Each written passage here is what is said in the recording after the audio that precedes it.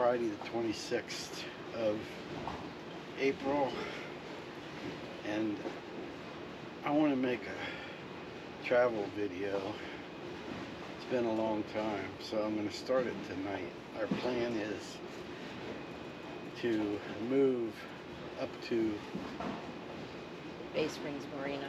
Bay Springs Marina tomorrow, period. It's a slight glitch. I don't know how this will work. Start over a little bit. There's a couple moving a boat, and they asked Grumpy where Bay Springs was. You only have two choices: turn right or turn left. So I got some more information on him, and he sort of indicated that it'd be nice if I help them out.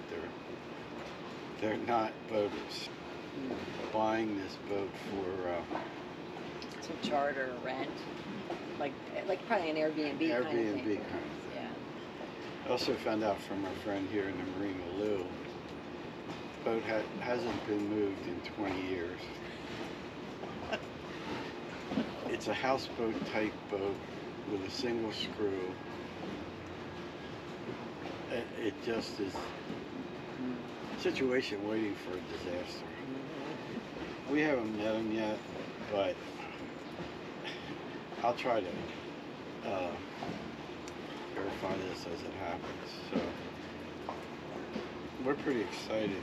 Well, it'll feel good to move again. We left the house 3.5 weeks ago, so we drove down here, and we've been literally working on the boat to some degree almost every day, except for maybe those 4 days that it rained, either inside or outside. But I think there'll be more stuff once we get down to Kingfisher, but she's ready to, we're ready to move, she's ready to move.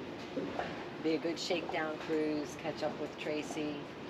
I did have I installed AIS, by the way. It took 3 days of cussing and fuming, but I got it, and the whole thing probably cost me $1,000.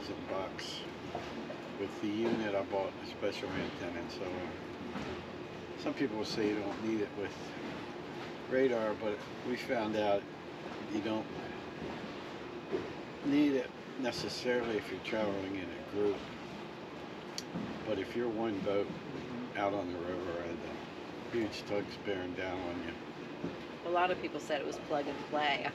I think it was a little bit more than plug and play. It was plug and play, only there was 9 plugs that all had to go from the unit to, and it was very tight space. So anyway, that's today's cheers. Friday night on the fly bridge. Yes. For a change. Hold that, please. Okay, it's about 6:45 Saturday morning. Gonna walk up, check things, see if the couple from Texas, what they're thinking.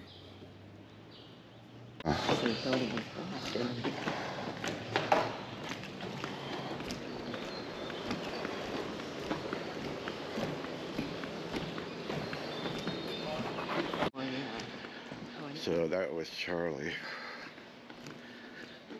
I don't think he slept at all. Drove straight through from Texas. Knows he has to get fuel, but he's not sure how to do that. So it's the start of our day. So this is the last look at the quote unquote facilities and laundry.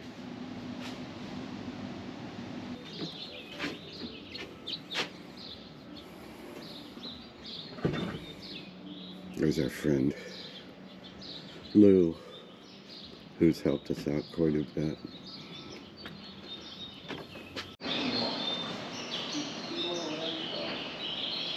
Yeah, there were several people that were doing the loop that were from Piedmont. Yeah, we hung out with them a couple of weekends ago. We rode from Piedmont down to Moody Gardens. That was pretty cool. I know that. How many hours did it take you to get here by car? 6. Oh, okay. So like I said, we had a pretty good hike. Okay, we're leaving, going out into the channel, and waiting for our companion boat.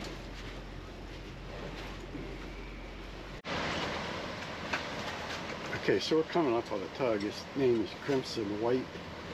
He is generously allowing us to get by on his one, and we will get through the locks first. So it's a great break. Hopefully our buddy behind us can also do it. Okay, this is the John Rankin lock. Our first lock in 6 months. Going to pull into on the port side, get tied up, and hopefully my buddy boat back there can manage it. Feels pretty calm. I think he'll be alright. At the beginning of this video, we were still at Midway, and I said we were leaving the next day, and then I did film. We left the next morning. Right now we're sitting at Bay Springs Marina. Bay Springs Marina. I'll tell you, we love this marina and the people that run it.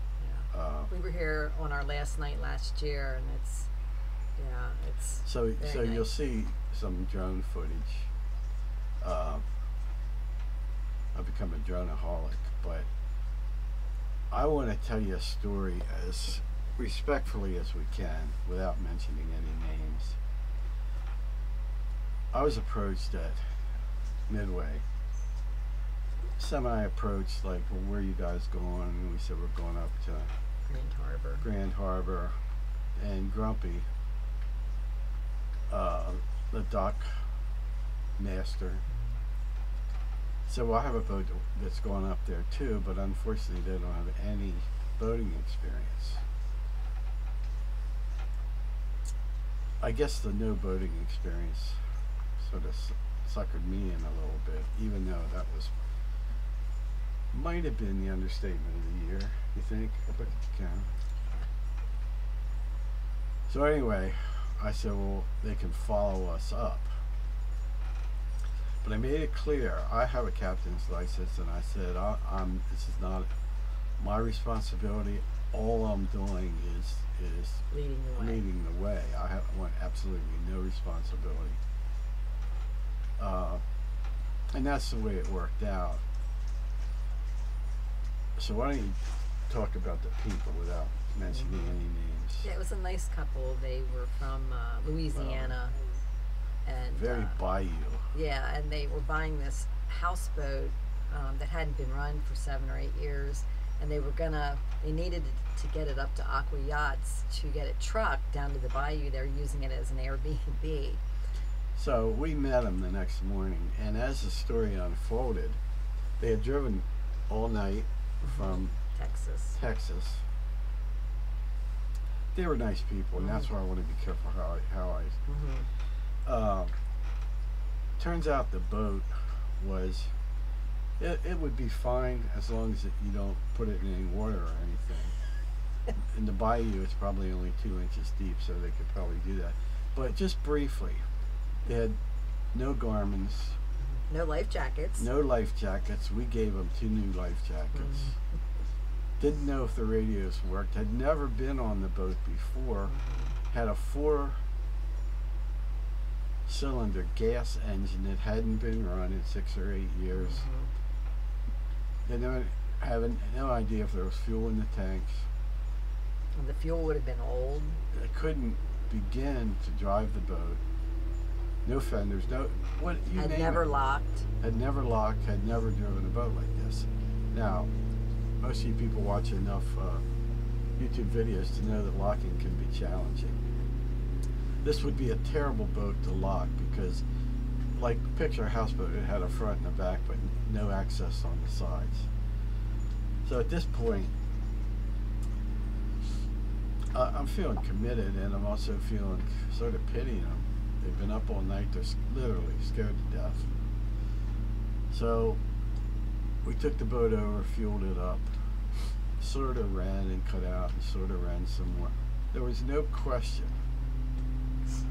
absolutely no question, it was going to be a wet shit show. And it was a royal shit show. So anyway, I want to keep this moving. We got him out. So Lorraine called the lockmaster up. There's one lock 2 miles up, and had a nice conversation with him. Tommy. Look at Tommy. We sort of told him the situation, told him when we'd be there, and this time of year he agreed to sort of help. You know, we said these people have never locked, and we can lock most of the time, but we certainly can't lock two boats. There's no question again that there should have been somebody on that boat, a third person. Although a paid captain would not have touched it. You couldn't. They would have wanted the engine to be going over, and a little bit of maintenance time. And a little bit of electronics, and a little bit of this, and a little bit of that. So anyway, so we head out about 9 o'clock, and I see, and they're following me, and you'll see this. I didn't film a lot of it. We got them through the first lock. Let's just say it was a success. Yeah, and they did pretty well. They did pretty well. Probably better than we did. Halfway through the next lock, about 4 miles up the river, they were sort of falling back, and you couldn't really communicate with them except for cell phones, because they had a radio, but it couldn't quite. If I was on 14, he was on 16. If I was on 16, he was on 68. It was just so we called him, and his girlfriend, who was charming, she called me Mr. Randy. I said, "You guys all right? You know, you're laying back." She said, "Well, the engine just totally shut down." Nobody was surprised. So I said, "We'll come back and talk to you." Now, Grumpy had made it crystal clear, and I had insisted. He said, "If something happens, they are to call me." He said, it should not affect your trip. And that's the way I felt about it. So we went back and we talked to her on the back deck, and they had on their 2 brand new life jackets that we gave them. And helped them, gave them some phone numbers to call, and I just basically said, you will never get this boat up there. Yeah, you want to get it towed up to Aqua Yachts, then it was there, and they could be put on the truck Monday. Yeah, you had to get it towed. Yeah. You just... I should have said that. Pretty expensive tow, though, especially if you don't have Boat US. In the very beginning, I think I should... Not that it had anything to do with me, but as a captain, I should have said, you cannot take this boat up the river. Oh, to add insult to injury, we had about 25-mile-an-hour winds that day. So anyway, that's pretty much where I'm going to stop. We don't know the rest of the story yet. It still may not have unfolded, but apparently they did get in touch with somehow Boat US, and they were being towed today. I don't know what that meant about yesterday, but we'll find out tomorrow what was going on. Megan, who runs this marina, got a call from Boat US. They wanted to come in here. I think that would be a mistake. I think they have to take them wherever the end result is. And the only other thing to say about this, we were both extremely stressed. I felt really guilty. I don't know what more I could have done. I couldn't tow a boat through a lock. I don't even think I could do it legally. Yeah. It's just not wise. I just they felt had no way to power. I think I just felt helpless. All night I worried about him. So I think the lesson is that if you want to be a good Samaritan, make sure you know what you're getting into first. So you'll see that, a little bit of it. I didn't film a lot. I don't even think I got her on film, but she was a sweetheart. I was a little concerned because there was a tow that let us go in front, both of us go in front, which was very nice. We didn't have to wait, but we knew that once we were through the lock, this big tow was going to be coming through. They don't have... It would have been several hours. But we don't know what happened, and they don't have any maneuverability. God, no. Neither did this boat. Right, right. The river at this particular point was very, it was, I'd say, one of the most challenging sections of the river we've gone through, because you get 10 feet outside the channel, Yeah. you're in, Well, you might be in 2 feet of water. I ran us aground the last day that before we got to Midway last year, So because the buoys were knocked off course, and right, so it's sketchy. Our options were very few. All we could do is advise them get as far out of the channel as you can, put an anchor down. And if you're religious folk, pray. And but they were great people, and he was.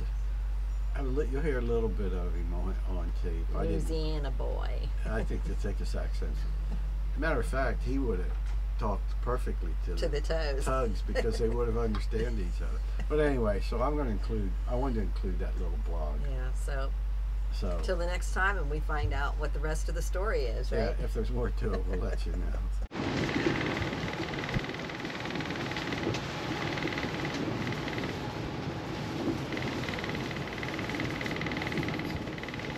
Right, just go down and talk to him. Okay. Just tell him there's not much we can do. Yeah. So our second lock, Montgomery Lock and Dam, I spoke to the lock master. He's ready for us. We'll probably pull it right in, period. I don't know why I say period, but anyway, we lost our buddy boat, and I'll explain that somewhere on this video. Okay, we're entering for a port side tie.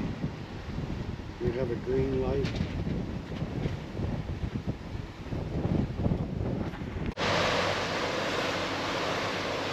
Okay, we're coming up on Jamie Whitten Lock. It's an 84-foot lift. I don't like those. Drop. Or, no, we're going up 84 feet. This will be our last lock of the day. Next stop will be Bay Springs Marina. As soon as we get through the lock.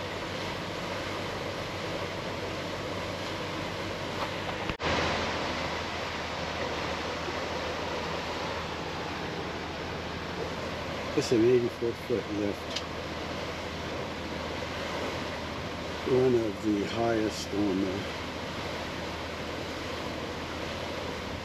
this part of the rivers anyway.